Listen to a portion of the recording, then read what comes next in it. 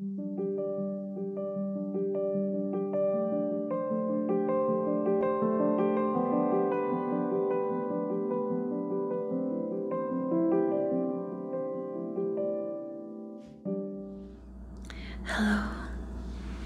hello, my forget-me-nots.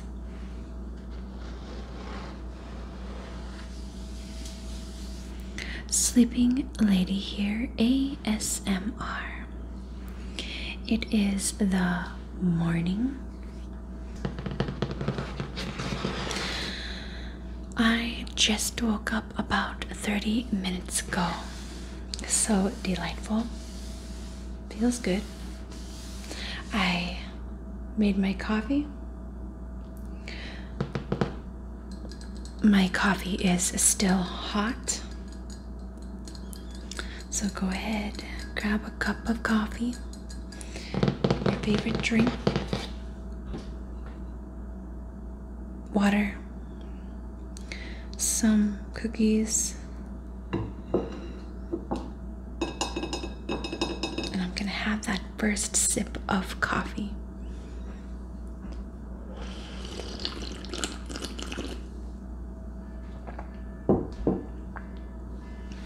There.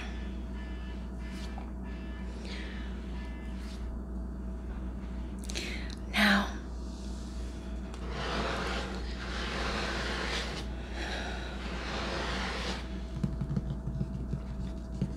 I am going to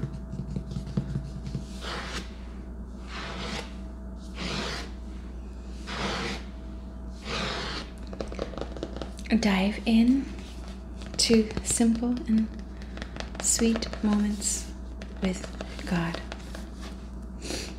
Sweet and simple moments with God.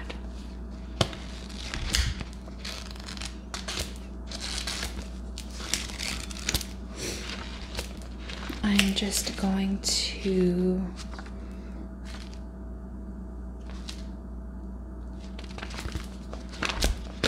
shuffle, or let's start from the beginning.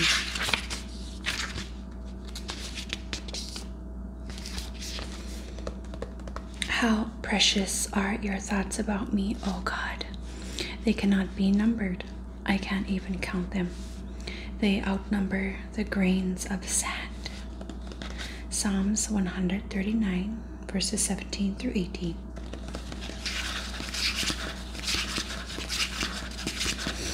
My hope and prayer is that we will all know, grow in Christ in the sweet days ahead.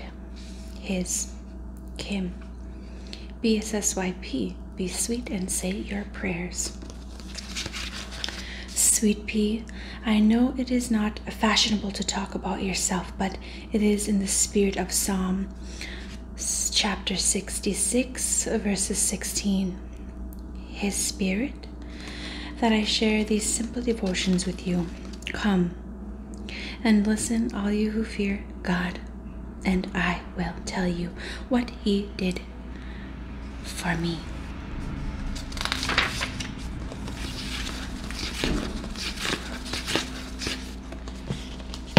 This calls for a sip of coffee.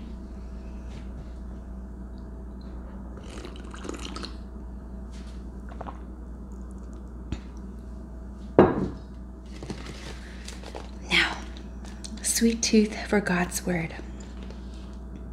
How sweet your words taste to me. They are sweeter than honey. Psalm chapter 119, verse 103. I have a confession to make. I have a big sweet tooth. If I had to point a finger at the culprit, I'd have a donut hanging there. Yes, it's true. Donuts are to blame. When I was growing up, our family went to the beach every summer and in the morning, and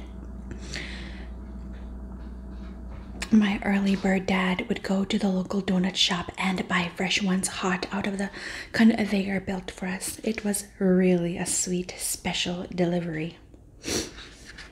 When we'd get home from a vacation, we would beg Mama to make homemade donuts.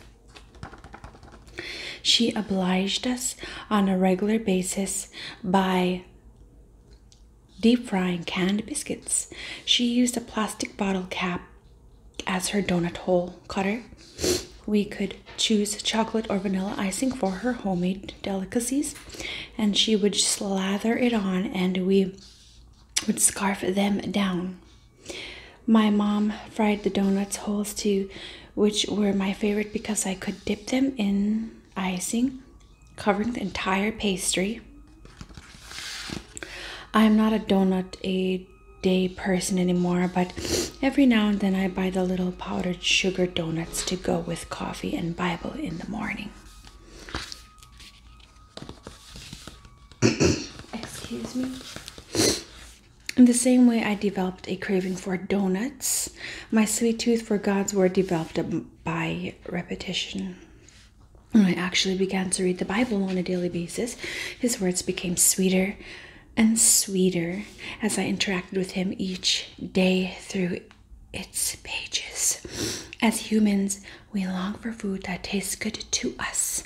We crave things that are pleasing to the taste, flavors we can savor for a while, and we love our sweets. In Bible times, honey was the sweetest substance on earth. In today's verse from Psalm chapter 119, the psalmist craved the sweets of the Lord's promise and instructions. In fact, for 176 verses, he cannot say enough about the value of God's word. Enjoy your sweet time with the Lord, indulging daily. His word provides a sweet sustenance you and I cannot live without. Relish the sweetness of God's word. Read Psalm 119 and write down a verse or two that speak to your heart.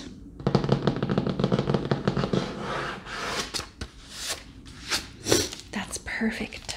I even forgot that was the first in this Sweet and Simple Moments with God. And speaking of which, we are having some cookies this morning and some coffee. Oh, the mundane riches of life.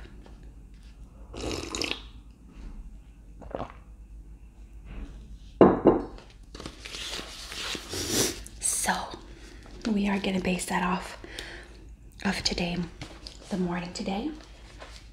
I'll go ahead and put this aside.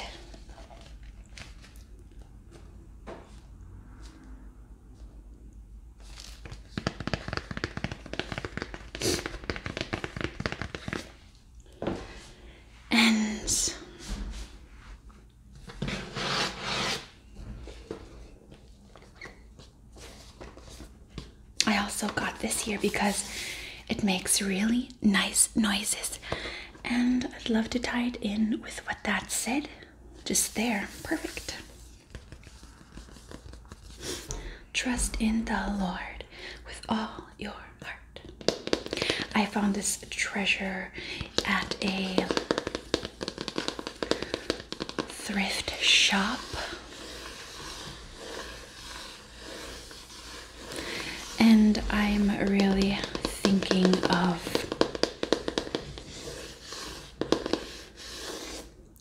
doing my journaling again with my testimonies,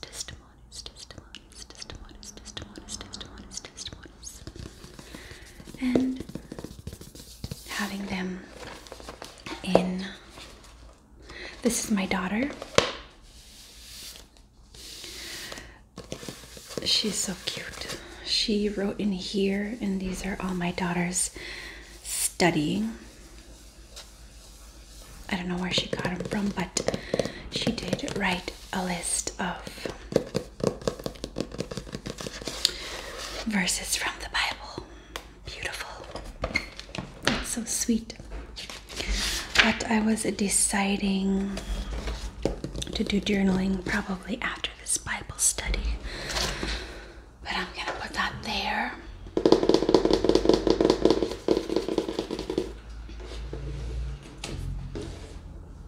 And I have mini petite, I don't know what that says, But my daughter gave me this for my birthday last year, the Happy Planner.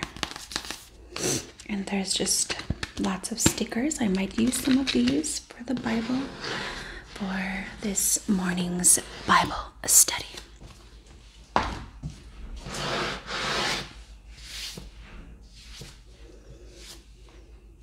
And of course, this container of highlighters and those fine-lined markers / pens.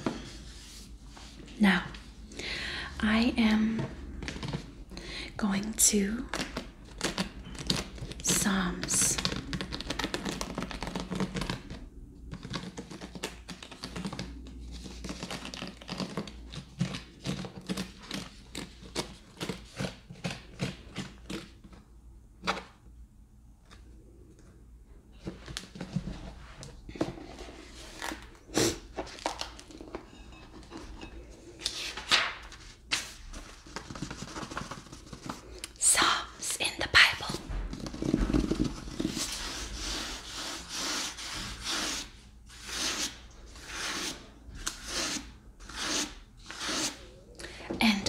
Going to start with Psalms chapter 1. Although we did read in here that it was Psalm 119 verse 103, but we will get back to that after we read the first chapter, because it's nice, simple, short, and sweet.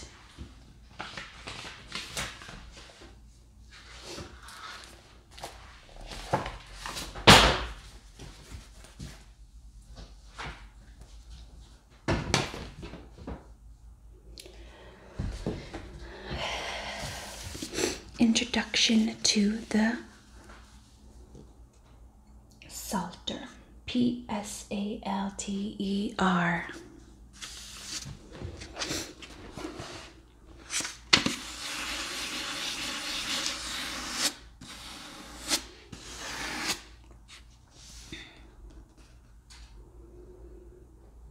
Blessed is the man that walketh not in the counsel of the ungodly, nor standeth in the way of sinners, nor sitteth in the seat of the scornful.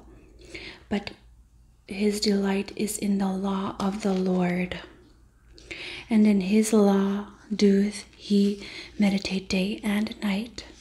And he shall be like a tree planted by the rivers of water, that bringeth forth his fruit in his season. His leaf also shall not wither, and whatsoever he does shall prosper.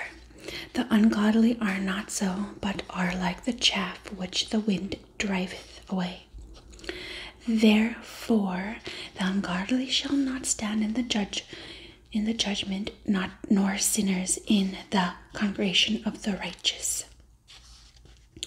The Lord knoweth the way of the righteous, but the way of the ungodly shall perish.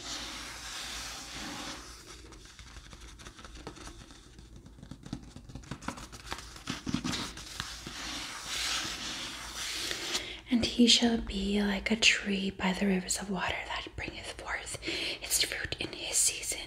His leaf also shall not wither, and whatsoever he doeth shall prosper.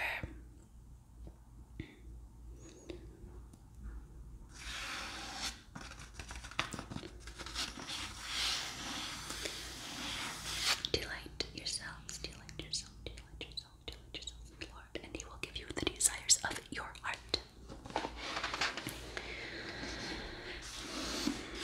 That's also in Psalms. So beautiful. That is very beautiful.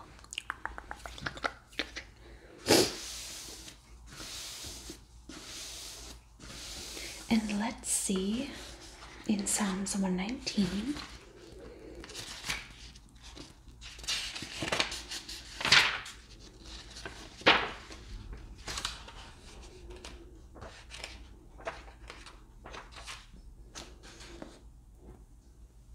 Verses 103.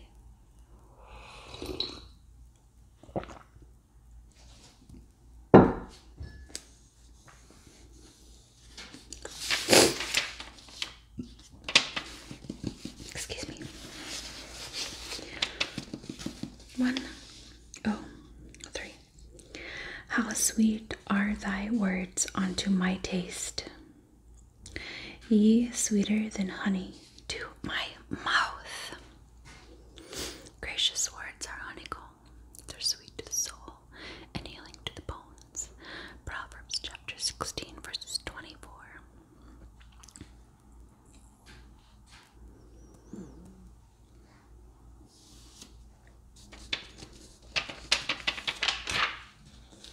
Now, back to Psalm 1. Blessed is the man